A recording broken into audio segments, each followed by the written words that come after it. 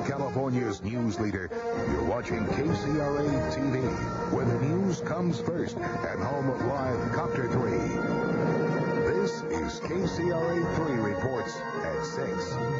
Experts also say people should really be focusing on lowering their percentage of body fat and increasing their muscle percentage. So where do you stand? Well, you can find out this weekend at the KCRA 3 Health and Fitness Expo by getting free BOD POD test.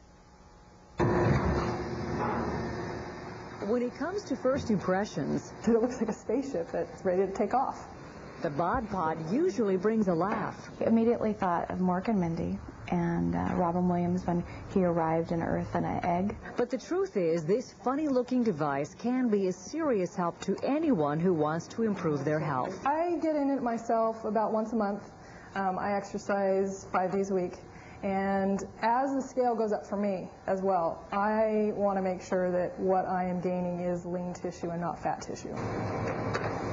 Iselin Austrheim-Smith is a researcher at UC Davis, and she's been using the BOD POD to test people who've just had surgery for weight loss. I remember it's a little cold in there.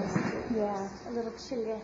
Suzanne Walton has lost 80 pounds so far, but she knows it's body fat percentage that really counts. I think I was at 52% body fat the last time we had it checked. For men, the goal is to get below 20% body fat. For women, it's 30%.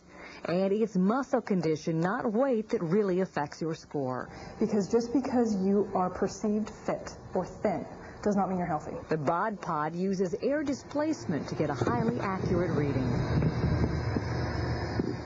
During the test, air is transferred between chambers in front and back of the pod. Suzanne has plenty of air to breathe, but the air around her gets a thicker texture, and the pod begins to sound hollow inside.